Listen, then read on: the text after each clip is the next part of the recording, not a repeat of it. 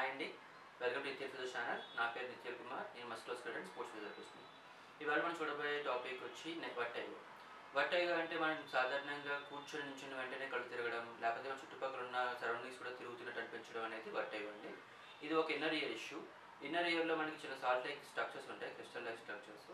అవి ఒక ప్లేస్ నుంచి ఇంకో ప్లేస్ మూవ్ అవడం వల్ల మనకి బ్యాలెన్స్ ఇష్యూ అనేది లేకపోతే తడతడం అనేది మనకి స్టార్ట్ అవుతుంటుంది. ఇది పెద్ద భయపడాల్సినంత సీరియస్ కండిషన్ కాదండి, కానీ దీని సిమ్టమ్స్ మనకు ఒక్కొక్కసారి మైల్డ్ నుంచి సివియర్ దాకా ఉంటాయి. అంటే కొంచెం నిమిషాల పాటు లేకపోతే కొన్ని గంటల పాటు మనకి కళ్ళు తిరగడం అలాంటివన్నీ ఉంటాయి. వాళ్ళకి ఎక్సర్సైజ్ రేడియేట్ చేస్తే బెటర్. దీన్ని మనం హ్యాబిచుయేషన్ ఎక్సర్సైజ్ అంటామండి. ఇది చేయడం వల్ల మనకి ఆ పర్టికులర్ పొజిషన్ అనేది మనకి హ్యాబిచుయేషన్ అవుతూ ఉంటుంది. సో ఏం ఎక్సర్సైజ్ చేయాలో మనం చూద్దామండి. And dare of exercise. ఈ ఎక్సర్సైజ్ మనకి ఏంటంటే ఎక్కడైతే మనకి ఆ క్రిస్టల్స్ బయటకు వచ్చినాయో దాన్ని రీపొజిషన్ చేయడానికి చేసే ఎక్సర్సైజ్ ఇది. సో 30 సెకండ్ల పాటు మనం రైట్ సైడ్ పడుకోవాలి, 30 సెకండ్ల పాటు మనం లెఫ్ట్ సైడ్ పడుకోవాలి. ఈ 30 సెకండ్ల పాటు చేస్తున్నప్పుడు ఇనీషియల్గా కొంచెం మనకి ఆ డిజినెస్ కానీ వామిటింగ్ సెన్సేషన్ ఉంటుంది, భయపడాల్సిన అవసరం ఏం లేదు. గ్రాడ్యువల్గా సిమ్టమ్స్ అనేవి మనకి తగ్గిపోతుంది. ఇది ఎలా చేద్దామో చూద్దాం రండి. ఫస్ట్ నార్మల్గా మీరు పడుకోండి. పడుకున్నప్పుడు ఏం చేస్తామంటే డైరెక్ట్గా పడుకోకుండా మనం హెడ్ని ఒక యాంగిల్లో పెట్టుకొని 30 సెకండ్ల పాటు పడుకోవాలి. హెడ్ ఎప్పుడు కూడా పూర్తిగా తిరిగిపోకూడదు, అలాగే పూర్తిగా ఉండకూడదు, మధ్యస్థం ఒక 45 డిగ్రీ యాంగిల్లో ఉండాలి. సో మనకి 45 డిగ్రీ యాంగిల్లో పెట్టుకున్నాను. ఈ పొజిషన్లో మనం 30 సెకండ్ల పాటు ఉండాలి. సో 30 సెకండ్ల పాటు మీరు చేస్తున్నప్పుడు మీకు ఏమన్నా ఇనీషియల్ సిమ్టమ్స్ ఉన్నాయంటే అది 30 సెకండ్లు అయ్యేసరికి గ్రాడ్యువల్గా తగ్గిపోతుంటుంది.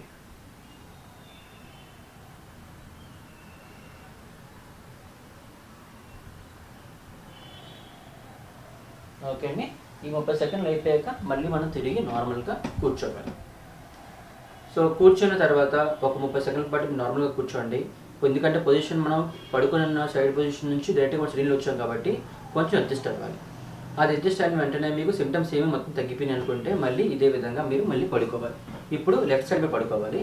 సో లెఫ్ట్ సైడ్ కూడా మనం సేమ్ 45 డిగ్రీ యాంగిల్లో పెట్టుకొని తల పెట్టుకొని మీరు పడుకోండి. మీకు సిమ్టమ్స్ ఉన్నా కూడా స్లోగా అవి తగ్గుతూ ఉంటాయి.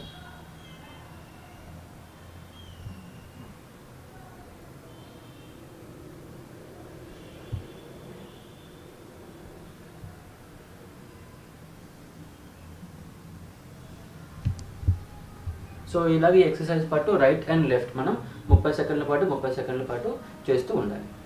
గేజ్ స్టెబిలైజేషన్ ఎక్సర్సైజ్ అంటాం.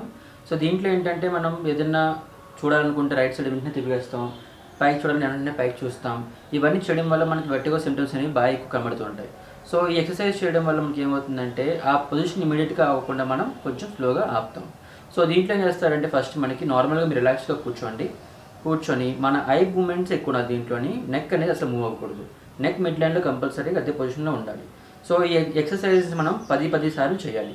సో ఈ ఫస్ట్ ఏం చేస్తారంటే ఐస్ని right side and left side ఇలా మీరు 10 సార్లు చేయాలి. నన్ను చూడండి ఒకసారి. Right left, right left, right left. ఇది చేస్తున్నప్పుడు మనకి ఒక్కొక్కసారి కళ్ళు తిరగడం లేకపోతే డిజీనెస్ సిమ్టమ్స్ అనేవి వస్తూ ఉంటాయి. అవన్నీ మనం పట్టించుకోవాల్సిన అవసరం లేదండి, అవి గ్రాడ్యువల్గా సబ్సైడ్ అయిపోతుంది. మీరు ఇది రైట్ అండ్ లెఫ్ట్ 10 సార్లు చేసిన తర్వాత మన నెక్స్ట్ మూమెంట్ ఏంటంటే అప్ అండ్ డౌన్. ఇది చేస్తున్నప్పుడు నెక్ అనేది అసలు మూవ్ అవ్వకూడదు, కళ్ళు మాత్రమే పైకి కిందకి ఇలా 10 టైమ్స్ మనం చేయాలి.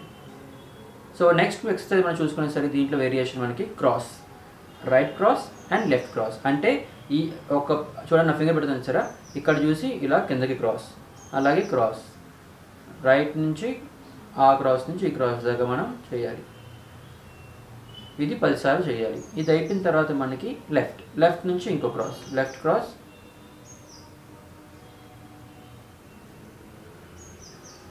10 సార్లు. ఇది చేస్తున్నప్పుడు మీకు ఒకవేళ ఏమన్నా వామిటింగ్ కానీ అలాంటివి ఉన్నాయనుకుంటే కొంచెం జాగ్రత్త తీసుకోండి. సిమ్టమ్స్ ఏంటంటే లైట్గా ఉంటుంది, అది మీరు చేసే కొద్దీ గ్రాడ్యువల్గా తగ్గుతూ ఉంటుంది. ఇది 10 సార్లు అన్ని ఎక్సర్సైజ్ చేసిన తర్వాత నెక్స్ట్ మీరు ఒక ఫింగర్ని అనేది స్ట్రైట్గా పెట్టుకునేలాగా. ఫింగర్ని మీరు చూస్తూనే ఉండాలి, ఐ అనేది ఫింగర్ మీద మీకు ఫిక్స్ అయ్యి ఉండాలి.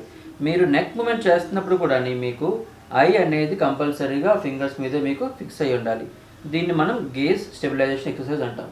ఇది మీరు 10 సార్లు చేయండి రైట్ అండ్ లెఫ్ట్, కానీ చాలా జాగ్రత్తగా స్లోగా చేయాలి. మీరు ఒకవేళ చేస్తున్నప్పుడు మీకు ఏమైనా ఇబ్బంది ఉన్నా కూడా స్లోగా తగ్గుతూ ఉంటుంది, మీరు భయపడాల్సిన అవసరం ఏమీ లేదు. ఒకవేళ భరించలేనంత ఉంటే మాత్రం అప్పుడు మీరు ఎక్సర్సైజ్ ఆపేయవచ్చు. సో ఇలాగ రైట్ అండ్ లెఫ్ట్ మీరు 10 సార్లు చేయండి. నెక్స్ట్ మీరు చూడాల్సింది ఏంటంటే పైకి కిందకి ఐ అనేది కంపల్సరీగా ఆ ఫింగర్ మీదే ఫిక్స్ అయ్యి ఉండాలి. మీ నెక్ ఒకటే మూవ్ అవ్వాలి తప్పించి ఐ మాత్రం ఆ పాయింట్ నుంచి అసలు మూవ్ అవ్వకూడదు. ఇది మన ఫ్లెక్షన్ ఎక్స్టెన్షన్ అంటే పైకి కిందకి చేస్తున్న ఎక్సర్సైజ్. మీకు ఈ ఎక్సర్సైజ్ అయిపోయిన తర్వాత మీకు చెప్పాను కదా ఈ క్రాస్, ఐని ఈ విధంగా క్రాస్, ఈ విధంగా క్రాస్.